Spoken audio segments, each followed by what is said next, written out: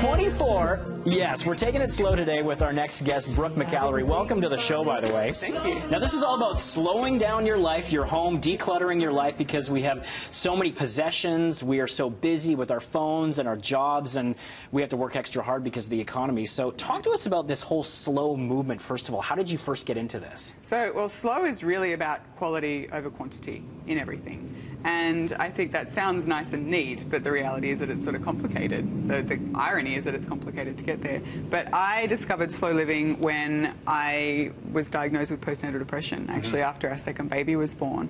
And I was not a slow person. I was very fast, I was very mindless, I was kind of going at things 150%, and I was forced to slow down.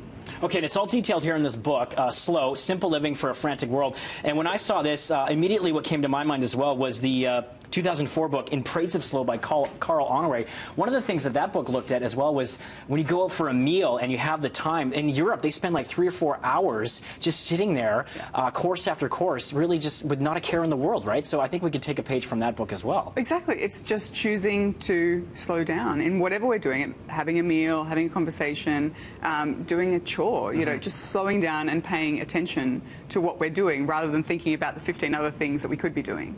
For me, when I get home, it's the phone. I always try to read when I get home. I have a big book series collection, and I try to make time for that, but I can never put the phone down. Right. And so where would someone that has that issue start? How do you tackle the phone, for one thing, as that device that we're always tethered to? Yeah, well, we're carrying our offices around in our pockets, essentially. Yeah. So my advice is always to create boundaries. And for me, in my home, it's a screen-free bedroom. So screens, phones, nothing is allowed in the bedroom.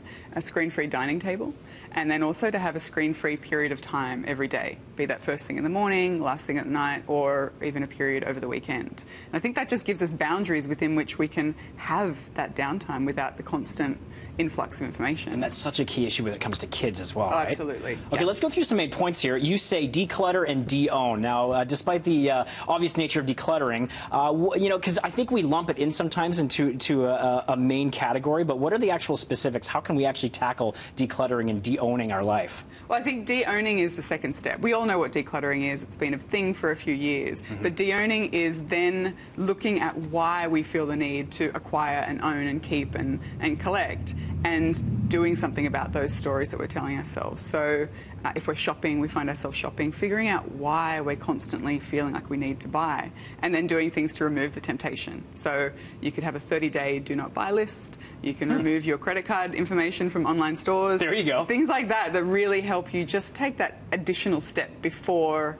buying stuff will help you not only de-own, but then it avoids the need to declutter again. What about if you're a pack rat and you have all this stuff for sentimental value and you just don't want to get rid of it? Well, I think then that's okay. I mean, it's okay to keep things if they bring you joy, if they bring you happiness. I think the problem is when we keep them mindlessly. Okay. So it's really questioning, do I want all of this, or is there 1 or 2 things in amongst this stuff that I actually want, and can I then let go of the rest? But I think that sentimental clutter is possibly the last thing we should tackle because it's tough. Okay, and disconnect to reconnect. What can you tell us about that?